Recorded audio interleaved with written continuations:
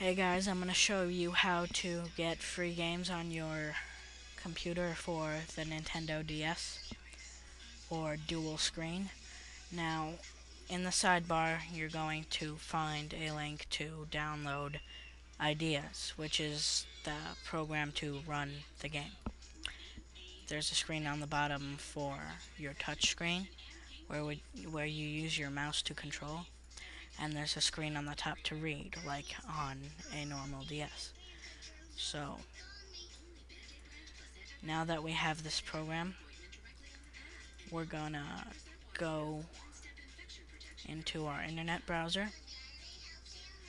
At the top, we're gonna go to ndsr.net.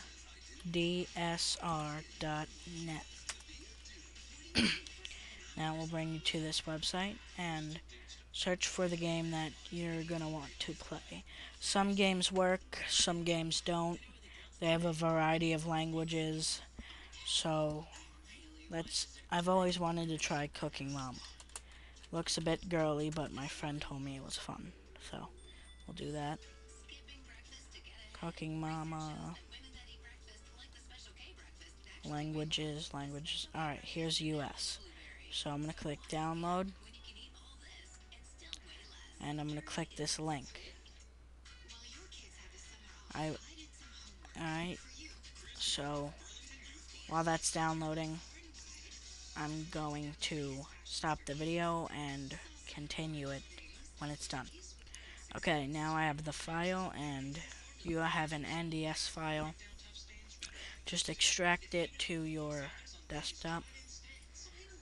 And now we're going to go back to the desktop, and you have this. Now, once your Ideas emulator is open, we're going to drag the game into it, and it starts.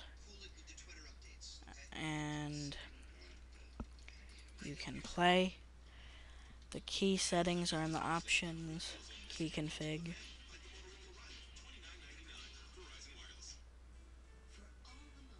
These are all the keys for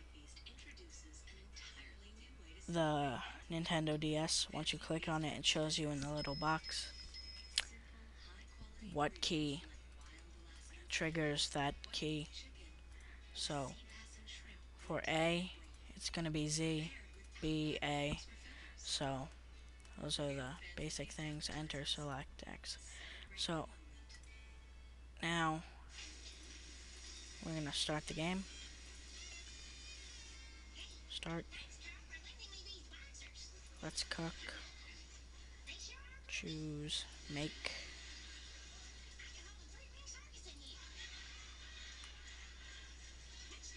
Now, not all games are perfect. Some games have bugs.